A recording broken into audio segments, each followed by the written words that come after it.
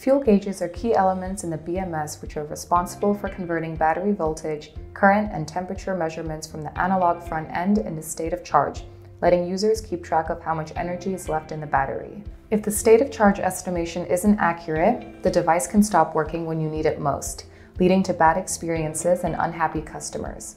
So, accurate battery charge tracking is very important in making sure users can get the most out of their product. MPS fuel gauges not only accurately estimate the state of charge, they also estimate the remaining battery life depending on the current operating conditions. With accurate time to empty estimation, key information such as remaining travel distance can be easily calculated, allowing users to make more informed decisions on what to do with their device.